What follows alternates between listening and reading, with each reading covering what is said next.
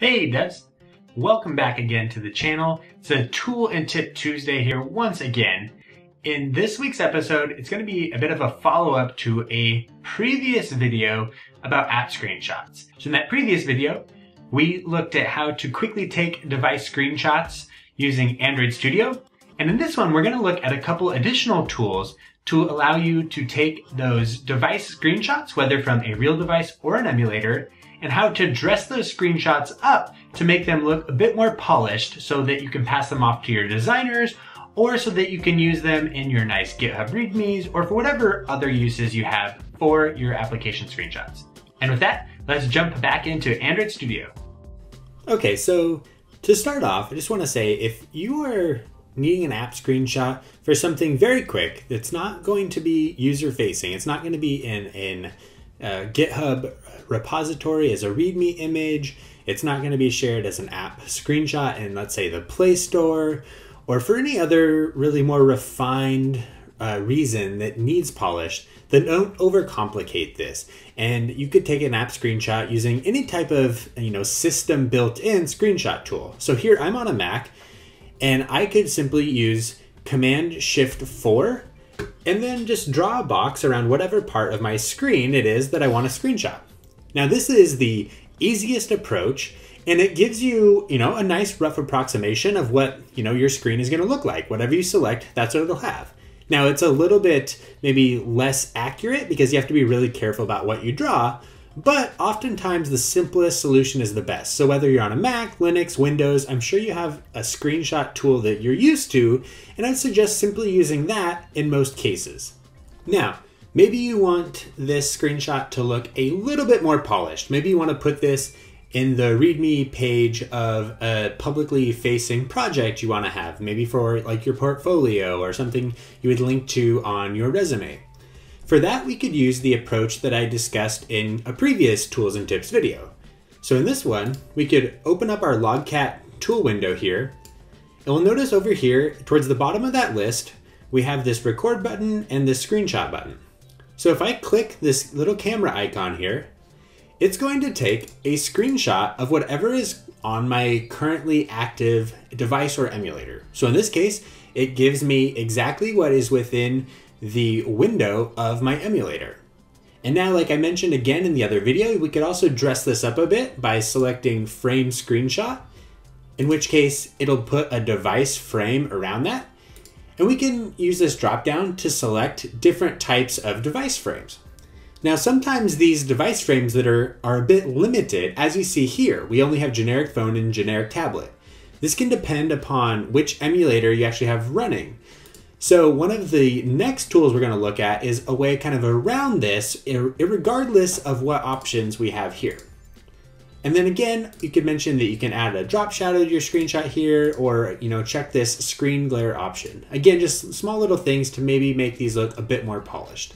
So this is a great way to have a nicer looking screenshot without you having to do really anything in the way of design work. And this can go a long ways towards making, say, your GitHub README look much more professional and polished. So now another option is the Android Device Art Generator, which if we open up Google and do a search, Android Device Art Generator, we can come up here to this first listing in the results page, and we're taken to this page. And you see basically the point of this is to quickly wrap app screenshots in device artwork with this device art generator. Basically, it'll allow us to take a screenshot of just the screen of our app or emulator, and then it'll add that device frame, kind of like we were doing previously from within Android Studio. Now, there are some caveats to this, so it might not be the best option, but I wanted to cover it because it is at least another option that might be helpful. So the basic way to use this is to grab a screenshot. In this case, I have the screenshot that I took previously using just the system shortcut command. And in this case, you just drag this over and drop it onto a device that you want to use. So you see as I hover over, it kind of highlights each device. So in this case, let's say I want to try and wrap this in a Pixel 2 XL device frame. As soon as I do that, it'll kind of give me this warning here saying the aspect ratio of this is incorrect. And so this is where this method can kind of break down, because you do have to make sure that your original screenshot that you took matches the ratio of the devices that have available. So if we kind of expand this drop down, we see we have, Pixel 2, Pixel 2 XL, and then some older phones. So you see this tool is a little bit out of date at the moment, but again, we can kind of walk through how we might go about this. So again, if we drop it over a Pixel 2 XL, we see that it needs to be 1440 by 2880. So one thing we could do is open up our image here, go to Tools, Adjust Size, and we could manually adjust the size of this screenshot. 1440 by 2880. And we could manually resize this. And in this case, that made it quite a bit bigger. I can hit save. And now if I, again, drag this over, now I can scroll down and I can see a preview of what this is going to look like. And once again, we can check mark things like shadow and screen glare. So you see, this is very much kind of a browser-based version of the tool we already have within Android Studio. And once you're kind of satisfied with what this screenshot looks like in the tool, simply click on that image within the browser and go ahead and click Allow if prompted. And it'll automatically download that screenshot for you, which you can then open, and you'll see we have this nice looking screenshot with a device frame wrapped around it. So now this is, a viable option. However, because like in this case, we wanted to resize our image, it probably shouldn't be your first bet if you're trying to make a really nice looking screenshot for, say, the App Store listing. And in fact, one small caveat here you might have noticed before, this tool actually explicitly mentions not kind of wrapping your screenshots in a device frame.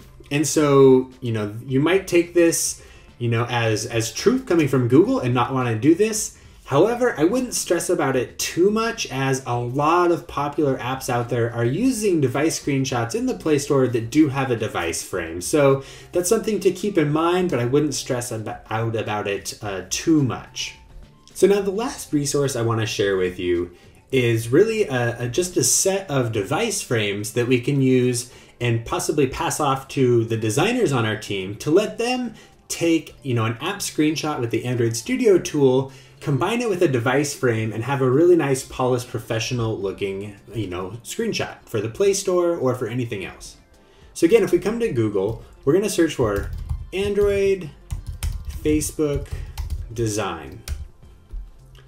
And if we click on this first link here, where it says devices, Facebook design, we're presented with this really great website from Facebook where they have essentially open sourced these device frames for a whole wide variety of different device types. So you see here we have things like, Mac computers, iPads, iPhones, and sure enough, if we go to phone and we scroll down a ways, we start seeing Android devices. So you see here we have quite a few to choose from as well. And some of them are more current than what we maybe had available in other tools. So you see here we have up to, the Google Pixel 4, the Pixel 4 XL. We have phones from other manufacturers as well. Nokia in here, Samsung. So you really have a lot of options to choose from. Now to go about actually using one of these, all you really have to do is click on one of the images here, and it's going to download a zip file with those resources in it.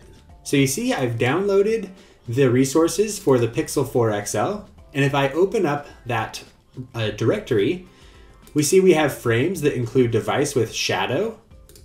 And so if I open this up, I can see here I have an empty device frame for the Pixel 4 XL. And again here, we have another version of it. And you see, we notice we have three options for different colors of the device. So we have clearly white, just black, and also orange.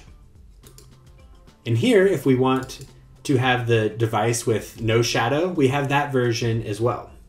And so we can pass these files off to our designers, or if we wanted to Photoshop them ourselves, we could totally do that. And we also have the sketch file available to us as well. So we could open these up in Sketch and play with them here as well. So we could edit them, do whatever we want with them. So this is a great resource to be able to, pass these extra resources off to our design team. Or again, if you want to have a nice set of screenshots for your portfolio, for a README or something, and you want to get something really modern, this is a great place to look. It just takes a little bit more work to kind of merge them all together in a nice looking way. But if you have kind of the design skills to do that, this could be a really good option for you. All right, that's it for this video. Thank you so much for watching, devs. If you enjoyed this video and want to check out more of the channel, you can hit the subscribe button and hit the little notification bell to get notified of future videos on the channel. Until next time, devs.